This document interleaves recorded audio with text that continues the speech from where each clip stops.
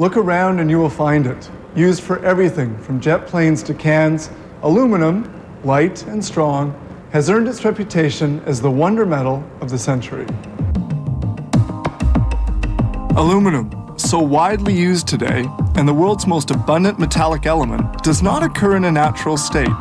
The most available source of aluminum is actually bauxite. Bauxite is mainly mined in tropical countries and carried by boat to the Quebec port of La Baie.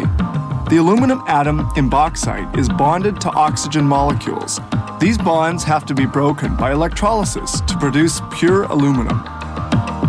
Bauxite is carried by rail to the plant where it will be crushed.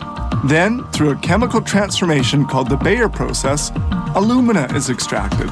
This is then roasted in calciners to eliminate all moisture. This is alumina.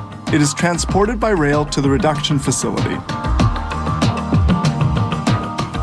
This plant has 432 pots in which a powerful electric current will be passed to produce electrolysis.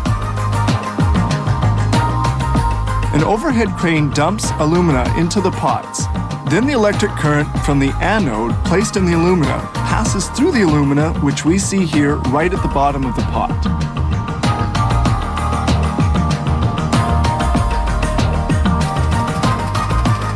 Via the process of reduction of the alumina at 950 degrees centigrade, the anodes lose volume and will have to be replaced.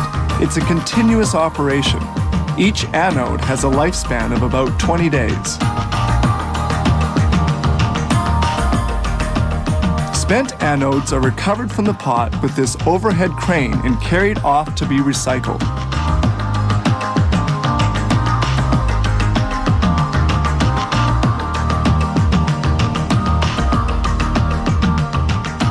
They clean the aluminum rods, which will then be reused.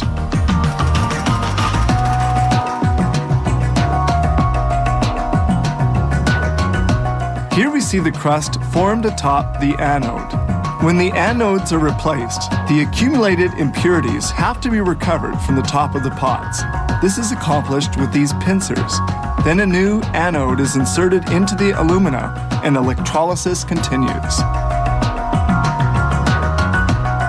The electric current breaks the molecular bonds.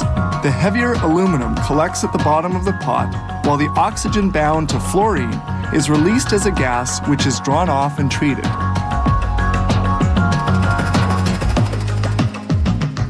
The liquefied aluminum remains at the bottom of the pot.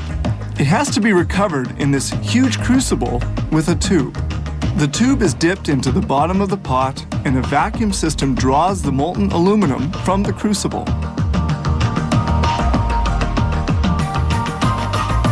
The aluminum is recovered in a short time. Air is vacuumed from the crucible by a flexible pipe held by an operator.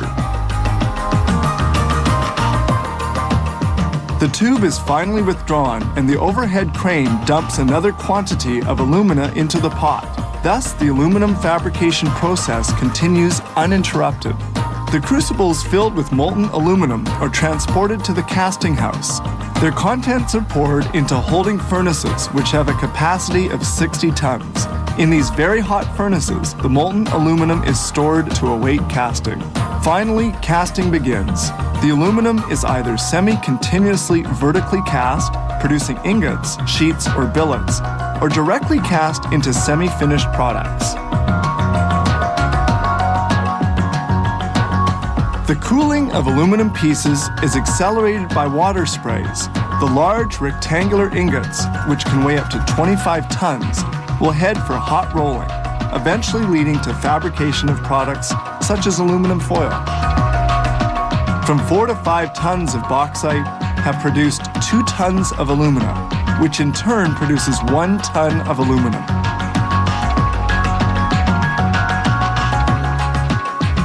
This particular plant produces 200,000 tons of aluminum annually, yet some other facilities can turn out as much as 400,000 tons.